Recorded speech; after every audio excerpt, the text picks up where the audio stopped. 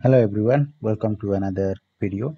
In this video, I will tell you how in a Word document you can create a table and that table spans multiple pages and you want to repeat the header of the table in multiple pages, right? So let us see how we can do that. Let us first download a document template where I want to put some dynamic content. So let's say this is my contact entity, contact record. Here I want to download a Word template and I want to choose entity contact, okay, and one more relationship called as loan, okay. So I want two entities and click download so that it will download the Word template for editing. I can choose desktop and give a name as contact document with loan, okay. Now once it is saved, you can open it. So what I want to intentionally edit this Word template so that it will generate multiple page. Let me write down something here. I want to put the customer name, so I can go to developer XML mapping and choose the contact information here. And from contact, I want to take the contact first name.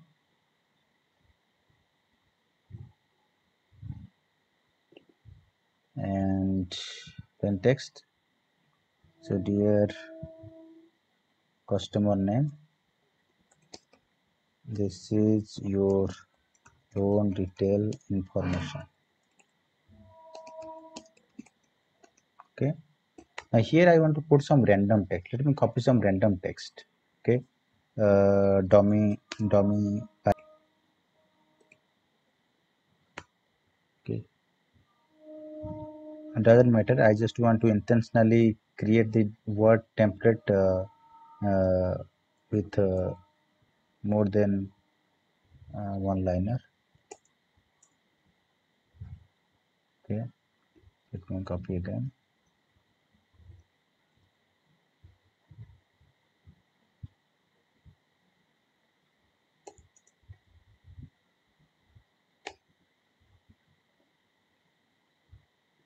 Let me recopy this again. Okay. Now I am at the end of this page. Now here I want to add a table. Let's say loans, and I want to add a table here.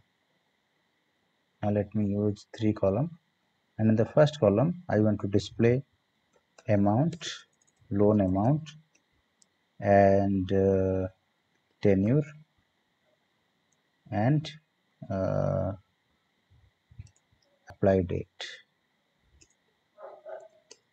Okay, I want to make it as bold. This will be the header, and here in the next row it will represent the data. So in amount it should display the loan amount. Loan is 1:1 relation, so open the loan and add the amount first, plain text. Tenure also I want to put the tenure in months, plain text. Apply date I can use created on.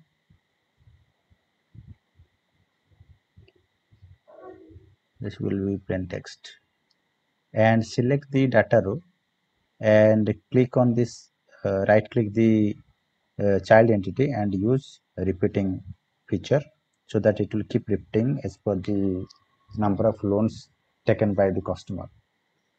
Now once it will create 6 rows dynamically, the table will span to the next page. So in the next page also, what I want this header should be enabled in the table. Normally, if you do not enable the picture, it will display three columns with data in the next page, but the header will not display. If in every page that the table spans, if you want to display header, you have to enable a feature. So select the header row and go to layout and click on this repeat header row, so that whenever this table will span with multiple pages, the header row will be repeating. Now save it and upload this in the Dataverse or Power Apps. So click on Word template and upload it. Choose the file. So this is the file we have, and upload.